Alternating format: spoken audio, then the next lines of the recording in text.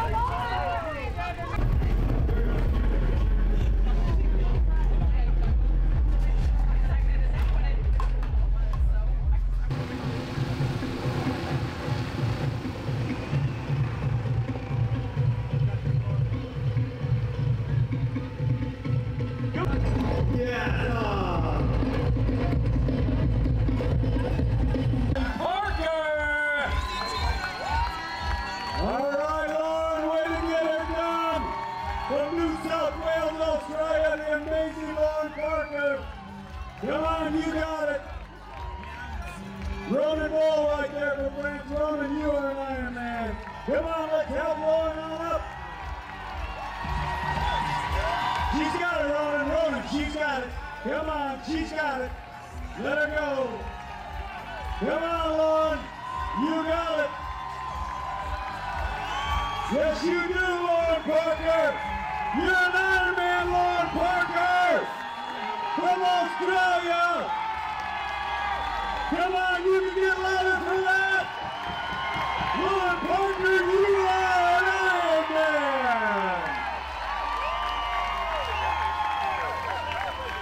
Thank you, athletes, for holding up.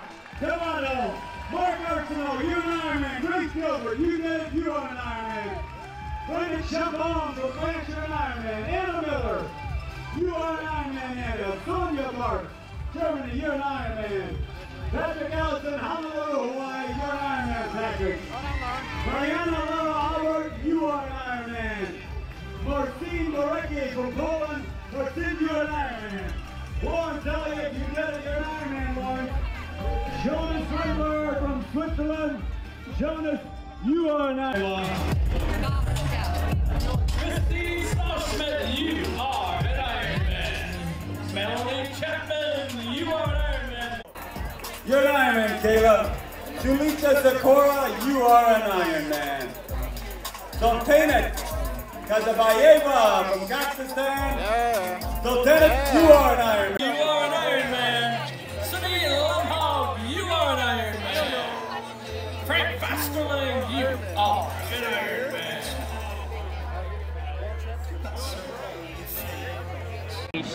The Ironman World Championships, how are you feeling? Yeah, I'm so happy that I was able to finish in a really good time today, and it's been a big day, but I'm just so excited that I was able to come here. It's been my dream for the last 5 years since my accident to come here and race as a para-athlete, and to do that today, it's just unbelievable. You can't put any words to the emotions that I'm feeling here. You did your first Ironman in May and went 14 hours, 12 hours. That was your goal coming into it, to get under that 14. What does that mean to you? Yeah, I mean, I have high expectations of myself, and I had a goal of going 2 hours quicker than what I did in St. George, and I think I pretty much did that today, so I hit my goal and I can't be more happier. Talk us through your day. How did it go out there for you? Yeah, I had a great swim. I felt really comfortable in the water. It was had my own space, and I got a decent time that I was after. And onto the bike, I knew it was going to be a long day out in that sun.